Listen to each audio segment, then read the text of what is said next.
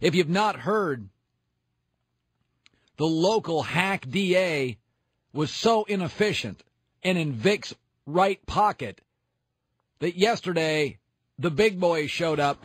The feds have now taken over the grounds. Michael Vick's house got purchased. Nobody can figure out who. There was a robbery, important stuff taken, evidence potentially tampered with. So the feds, and that's big boy. The feds is guys with windbreakers with 3 letters on the back. That's scary stuff. ATF, FBI, DEA. When you get the windbreakers with 3 letters, you're toast. It's one thing if it's the local meatball. Guy's got a beer belly. You see him on Tuesdays in the softball league batting 7th. But the feds, that's windbreakers with 3 letters.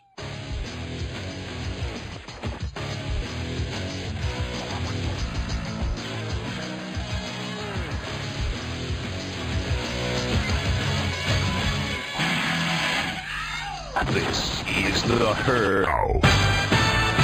Here's Colin Cowherd. Oh, it's The Herd on ESPN Radio. Wherever you may be, thanks for making us part of your day. Lively one today. Great shows this week.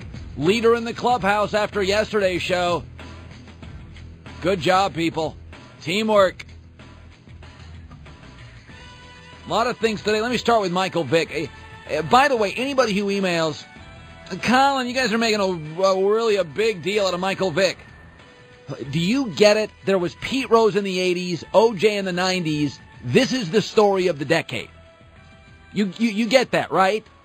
Pete Rose owned the 80s. Disgrace baseball. OJ, the story of the 90s. Michael Vick, NFL star, going to prison for dogfighting, if he is charged, is the story of the era. Leave Vick alone. Beating a dead horse. Are you drunk?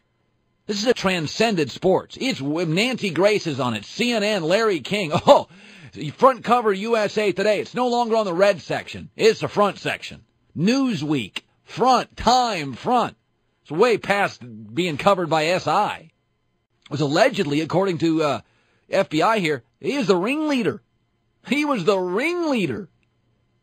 This wasn't a crime of passion, a fight at a club, spur of the moment. This was an NFL star. The second he got money, got involved in a felony. The second he got a paycheck. I am going to be the ringleader of a felony, and maybe America's cruelest felony. Shouldn't we all have known? Shouldn't we have been suspicious? Here's the only thing that made me chuckle in this whole story. Michael Vick owned Bad News Kennels. I mean, let me ask you, if somebody owned Bad News Mortgage, would you try to finance your house through it? Would you buy meat at Bad News Deli? Would you drop your kids off at Bad News Child Care? I mean, they didn't even hide what they were doing. They were trying to be troublemakers. Would you drop your dog off at Bad News Kennels? Ooh, that's like dropping your kid off at Choking Hazard Daycare. I mean, shouldn't we have seen it coming for a mile? Hi, I'd like to buy some fish at High Mercury Seafoods Incorporated. Guy owned Bad News Kennels. They were marketing, we're bad guys. This is bad news. But what Michael Vick has really been doing is dodging bullets. He's been getting in trouble, but not necessarily legal trouble. He's flipping off a fan, smoking a joint on MySpace.com, raw in Mexico. Not legal stuff, just bad press stuff. And there's a difference. But this needs to be said. If he's charged, he's going to prison, and he is out of the league for years. They will bury him in the NFL because he told Roger Goodell none of this stuff was going on. He owned something called Bad News Kennels. I mean, listen to one of their commercials. They weren't even really trying to hide it. Introducing the Michael Vick School of Obedience, where your dog will receive the finest training in all of the canine arts. Your dog will learn commands like sit, Kill, roll over, kill, fetch, kill, and play dead. I don't think he's playing. It's guaranteed that your dog will learn that Michael Vick fighting spirit. The Michael Vick School of Obedience is not responsible for damage to other pets, mailmen, children, livestock, delivery men, neighbors, family members, and/or property. The Michael Vick School of Obedience, where our motto is sit or else. Teaching pups to make, kill, and sick. Trust your dog to Michael Vick. What is that? Teach your dogs to maim, kill, or sit.